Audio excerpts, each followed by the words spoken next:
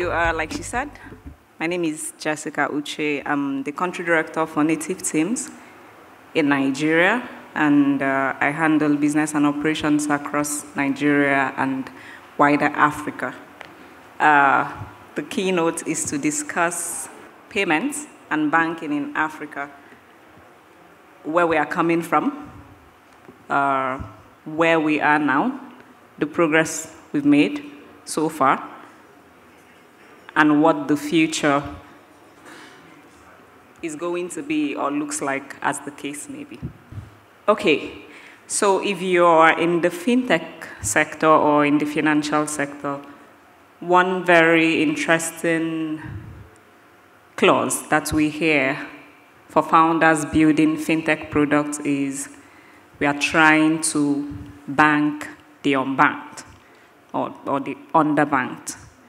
And so recently we have seen developments of products across several financial sectors: credit, cross-border payment, even down to what we know right now as mobile money, which is also a form of payment and banking system. Not sure. Thank you. So evolution of payments in Africa, starting from the 1970s till like the 2000s, payments was something like you have to enter into a physical bank, create a bank account that is probably going to be activated 1 week or maybe 2 weeks after you have filled all of the forms in the world. And then you have to share your account details to someone, they send you money, and you have to come back to the bank perhaps 3 days or 4 days later to check if the money is already in your bank account. And then you have to queue to withdraw the money. And then you also have to queue to deposit some of that money into your bank account, which will probably reflect 3 days after again. And then you go home with some of the cash. That's where we are coming from. I remember specifically that when my dad traveled abroad sometime and my mom needed to send him some money, my mom went all the way from Anambra to Lagos to Cotonou to be able to send money. As at then, I thought the trip was unnecessary. I didn't understand why someone should go that far just to give someone money. And so when I was going to speak on this topic, I called my mom, and she said, as at then, there was no way to send money abroad, even from Nigeria. And so she had to go all the way to Cotonou, from Anambra to Lagos to Cotonou. That's traveling like 7 seas and 7 mountains just to get money and then coming back. Right now, next. What we have, however, is a development. What we have, however, is a development that has brought some sort of, maybe not closed the gap, but reduced the gap. So what we have now is ability for people to open bank accounts right from their mobile phone. And in 2 minutes, you have an active bank account that can receive deposits and credits, and you can also send out money. So it becomes open a bank account, share it with someone, you receive money. We even have instant settlements now, depending on the part of Africa that you're in. If you're Nigeria, NIBSS is your savior. If you're in Ghana and some part of East Africa, thank God for mobile money and M-Pesa, as well as some sort of Central Africa. If you're receiving cross-border payments, though, you will have to do some sort of conversion and swap, which used to be physical then, still some sort of physical now, but what we have is fintech platforms that are enabling you to do all of this on your phone in about, okay, give or take the time the money comes from US or UK, this might take about 3 to 4 hours where you receive FX, you do the conversion, You send it into your local bank account or mobile money, whatever it is. And in a whole day, you have received money abroad, you have sent to all your family members that are billing you for black tax, and you have deposited the rest into your bank account. The same thing is applicable to banking, but let's talk about what triggered this evolution in Africa till now. Migration. Africans are everywhere. I mean, we're in Africa, but we're also in everywhere that is not Africa. And people have always needed to send money back home. Africa is known for communal living. We were trained by our community. And so when you go abroad, you're expected to make some money and also send money home to kind of train other people. Recently, talent outsourcing from Africa, with platforms like Andela, who opened the gap for countries outside of Africa to explore and export talent. Initially, these companies may want to hire physically and sponsor your relocation to where they are, but then came COVID, and companies realized, you know what, you actually don't have to relocate to Canada. Please work from Nigeria, or work from Nairobi, or work from Accra, but you're going to work for us, contractor-based, and we are going to pay you. Now that becomes a problem because the companies they have to pay you in FX, but you don't spend FX in Africa. You spend the local currencies. So there became the problem of how to receive this money in the first place, but also how to convert it to your currency so that you can spend it. If you have 10,000 USD in your bank account, you can go to the woman selling pepper on the road and you give her dollars. I mean, she's going to be happy that someone is presenting her dollars, but she'd rather you pay her in the currency that she bought her goods with, because that's the currency she's going to need to buy when she's short of supply. So we needed payments platforms that will enable us to do all of this. There's also the rise of remote work, adoption by global companies. I've mentioned that COVID wasn't a good thing, but it opened the market. It opened the sector to become a wider one, to not just accommodate migrants, but also remote workers from across Africa to receive into Africa, spend across Africa, and also be able to send out from Africa. I'm sure some of us have WISE accounts here, so you understand what I'm talking about. Then, the quest for a less rigorous payment process for cross-border payment, general payment, really. If you earn money, and every month you have to walk into a bank to withdraw FX, which is usually in short supply, we know, and then you have to queue to convert it, and then you have to send to your bank account. That's very rigorous, and so it's best to just do everything on your phone, transfer to your mobile money, hold the cash you want to hold, go to the market, spend with POS. This is the evolution of payments in Africa from 2010 to date. So if you check that, you will see that the process has reduced from 6 to 5, and in some places from 6 to 4. The topic says the gap in the market in the gap.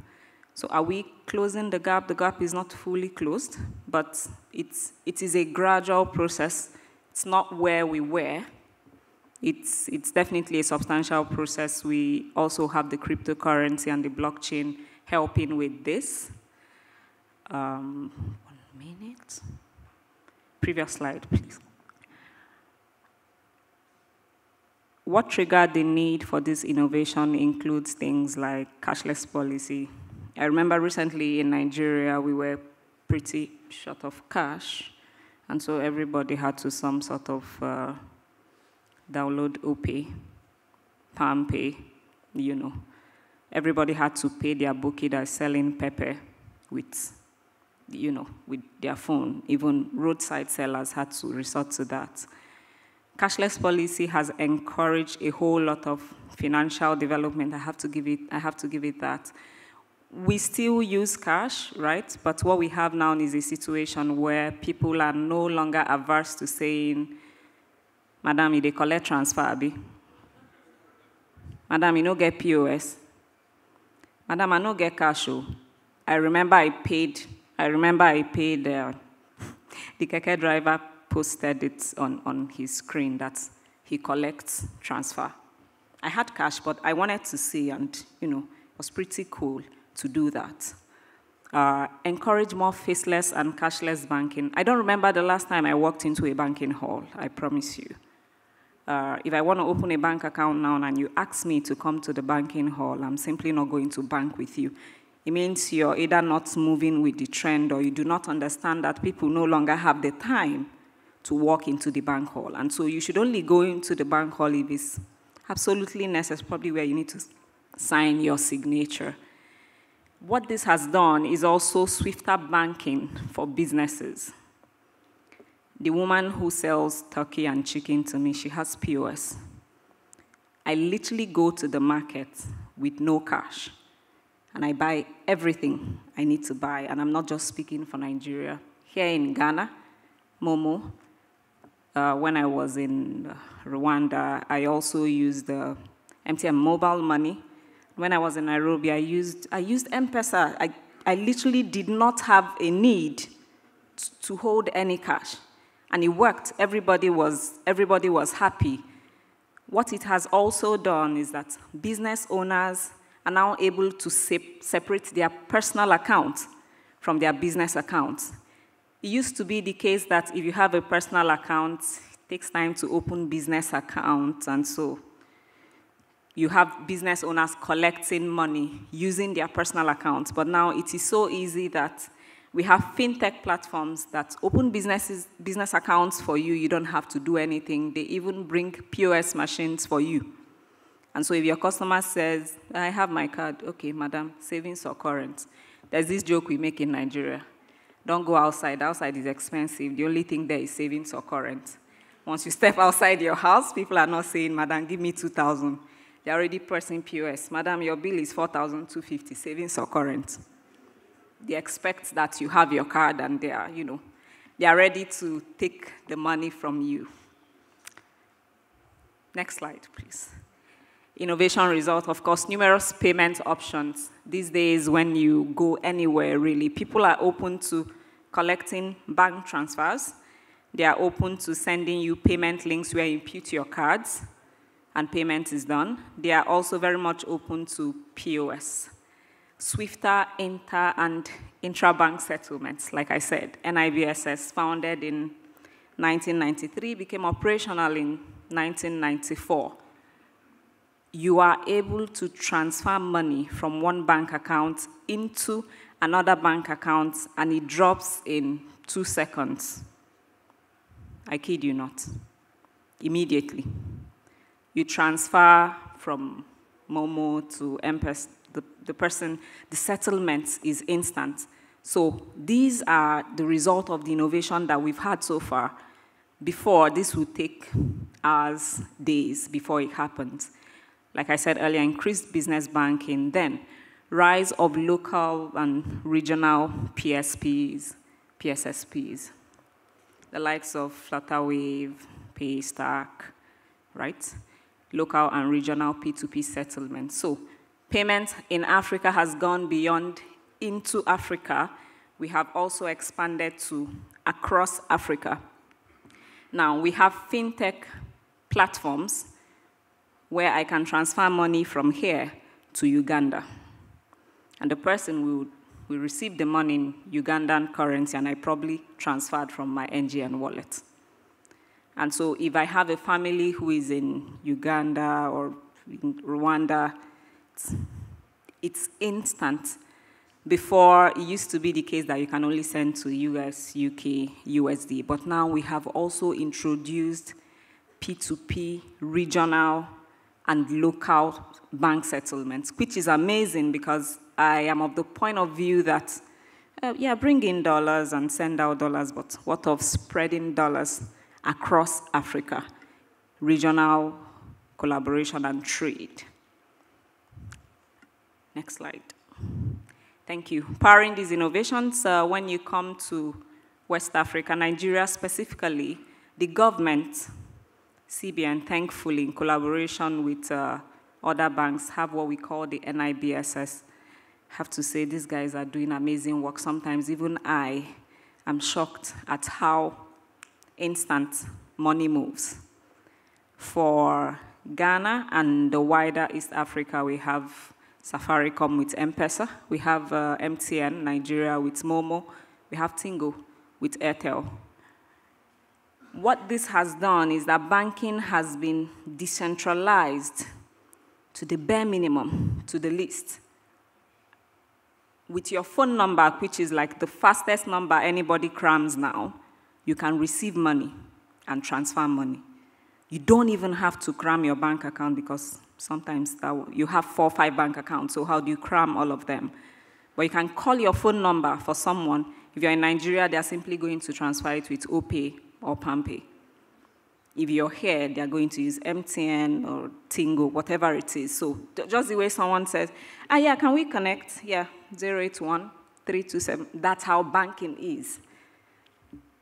Then we have the PSPs, the likes of Flutterwave, InterSwitch, Paystack, MoneyPoint, and also native teams, who enable us from anywhere and everywhere to process both collections and payout in multiple currencies, in multiple countries, such that if you're a fintech platform and you're looking to expand into several countries, you don't even have to build out your own process, just run a partnerships, making things way easier for us in terms of banking.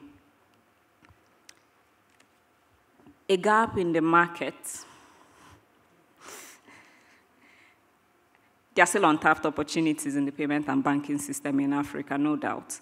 Right now, I'm seeing the rise in wanting to build around credit, which is something really good because we need that. Our local operators, farmers, business owners need to have, a system that shows that they are credit worthy so that companies can give out loans and, all of that. This time, I believe focus should be more on grassroots penetration to serve users with little or no access to smartphones. Most of what we do is done on smartphones, let's be frank. You have to send someone money from a smartphone. Banking the unbanked, we are doing a very great job at that. A large majority of people are now banked. So even if you don't have bank account numbers, you have your phone numbers, and that serves as some sort of banking for you. But we still have some parts, actually a good number, that are underbanked. So that's definitely one that we need to plug. A market in the gap, frankly, one thing Africa gives you is a huge market, but with segmented, fragmented market needs. What East Africa needs is sort of different from what Central Africa needs if you localize the payment and banking requirements in that country. So Africa presents you with the opportunity to choose a problem and demography to solve for, and you're making your money. In the race to generate revenue and profit, this becomes a bit dicey because even though the African market is huge, it is more commission-based than subscription-based, right? Value delivery before revenue. And so founders start asking themselves, now monthly MRR, ARR, but what is the profit? There's a difference between revenue and profit. Founders are mentioning that while we are processing a ton of money, not a lot of it is profit, right? And a good number of these are startups, and you have to give investor updates. Your investor wants to make money. They just don't want you to show them the volume that you're doing. In 5, 10 years, you're supposed to return your investors' money with profit, right? That's why it's investment. So if you're moving a lot of money, but there is no profit, then that's a gap that we need to solve for. Africa is largely commission-based, but the discussion now is tilting towards, should we start adopting subscription-based pricing models for Africa? I don't have the answer, I promise you. There's no answer. But it's something that we need to start talking about.